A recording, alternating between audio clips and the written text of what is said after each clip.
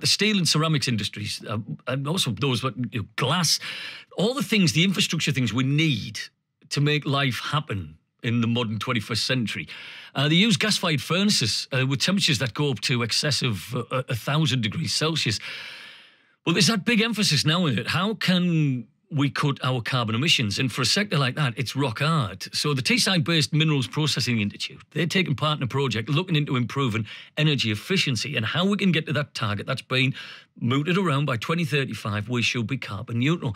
This morning, I had a really fascinating conversation with Chris MacDonald. He's their chief executive. Have a listen to this. It's a really big challenge.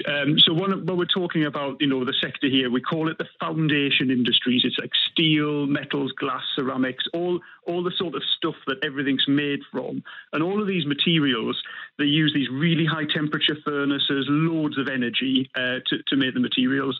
And so they're the most difficult to remove the carbon from. And they're also the most polluting as well in terms of carbon dioxide emissions. So it's a big problem globally to try and come up with some new technologies to enable these industries to decarbonise. Is this something that has been on the horizon for a long time for those industries where they knew this was creeping up and this is not a new thing that you're going to have to encounter? Well, it has, because I've been working in the steel industry for about 20 years now. And even in 2001, I remember there was a big European project trying to look at removing carbon emissions. But the thing is, the ambitions changed. So back then, 20 years ago, we thought if we could reduce carbon emissions by 10% by 2050, then that was going to be really great if we could do that. And now we're saying we're going to be zero carbon by 2030 or 2035. So really the pace of change is what's increased. So we need to come up with all sorts of new ideas for new technologies. Is it a head scratcher for you? Because the industry that you've spoken about are necessities, really, because without the things that you've just spoken about, we wouldn't have much of infrastructure for today. So how likely is it by 2035 you will be carbon neutral? So you're right, we can't do without it. I mean, you can't do without steel and cement and glass and all of these things. And it is a head scratcher because in most other industries, like, say, automotive, you can kind of get around it by just switching to electricity. And then as long as you've got green electricity, you can run your motors and your lines and so on. But for these big furnaces that we operate, electricity just isn't an option. And it's not an option because they're so massive. They generally run on gas. And also because this sort of affects the quality as well. So you can imagine if you have a brick kiln and they're not heated correctly and you build a house and the bricks all crack, that's a massive problem. So it's an issue of the scale of the industry, but also, you need to have the sort of quality and surety of these materials as well. I'm sure that a lot of this is down to investment as well into that technology. Are governments giving you that investment to look at this and so you can create that future that they're demanding from you? Yeah, well, the investment that's required in this is too big for the industry itself. I mean, I've just come off talking to you from a conference I've been doing in Korea where there's sort of, 800 people from the global steel industries kind of wrestling with this issue of investment. Fortunately, the UK government has given the Materials Processing Institute £20 million over the next 5 years to work on these problems for the UK industry, which is fantastic, recognising we've got a real centre of excellence in Teesside to work on this. But industry needs to invest alongside that. So we're looking for match funding with industry. But if you look globally, governments around the world are putting tens of millions, hundreds of millions of pounds into solving these problems because they know these industries are so vital for their own economy. We all have an interest in this, because it affects us all. The materials that you produce as an industry, we use, but also we all fancy that idea, don't we? We like the idea of being carbon neutral by 2035. Do we all have to work in this together and think that we may have to just, chip a few quid in ourselves to get to where we need to be?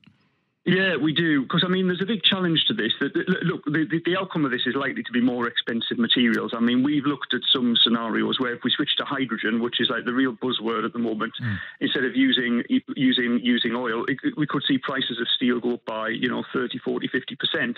And the challenge is, if we switch our own industry to this, but we don't put some protection measures in place, then we could be importing dirty, cheap materials from other countries. So, it's something that as a society, we have, if we're going to want it and we want our industry to do it, then, we'll have to accept that then just buying sort of cheap, dirty stuff from overseas is not going to work either. And that's the key, isn't it? Because if it's out of sight, it's out of mind. We can do what we do here. We can recycle our, McDonald's cups and we can do our plastic into our bin. But, our steel might be coming from somewhere where it's not so clean.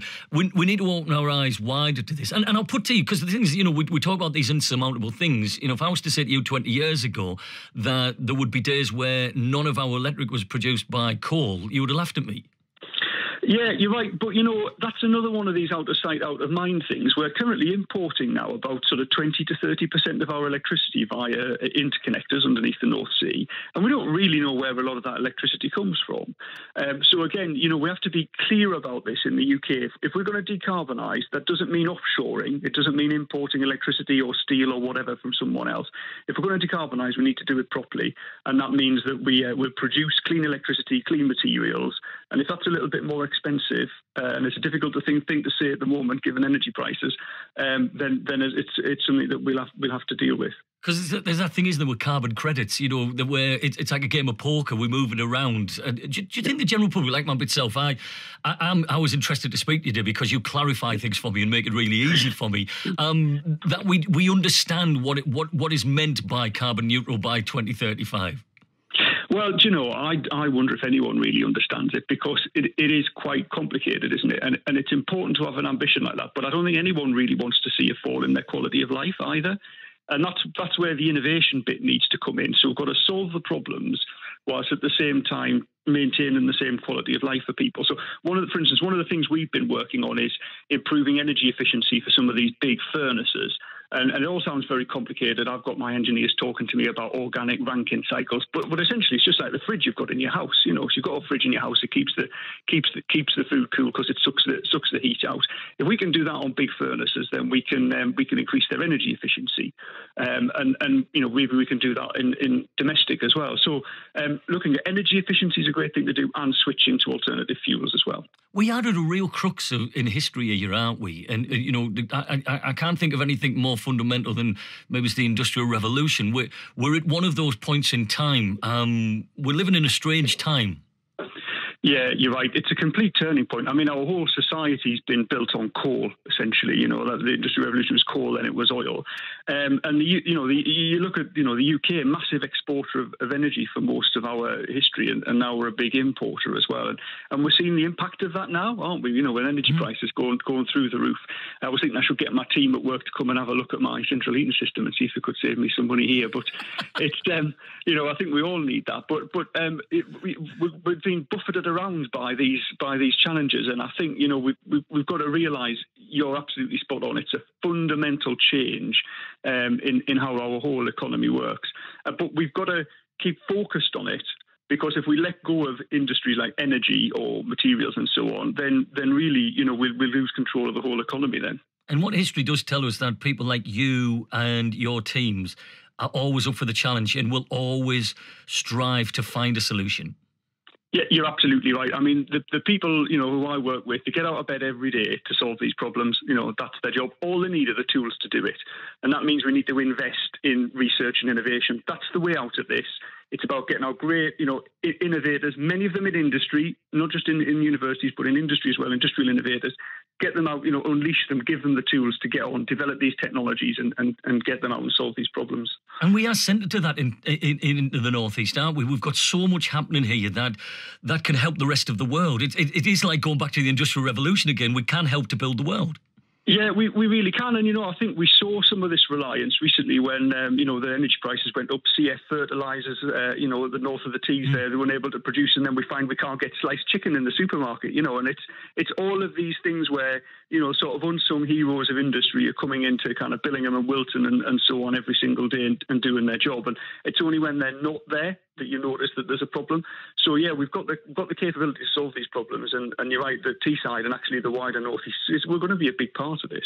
Yeah, not all superheroes wear capes, as they say, Chris. Yeah, and absolutely right. Yeah. Don your cape for work today, my friend, and it's always great to speak to you. Take care. Yeah, you too as well. See you, Chris. Bye-bye. Yeah, cheers. Bye-bye. Bye.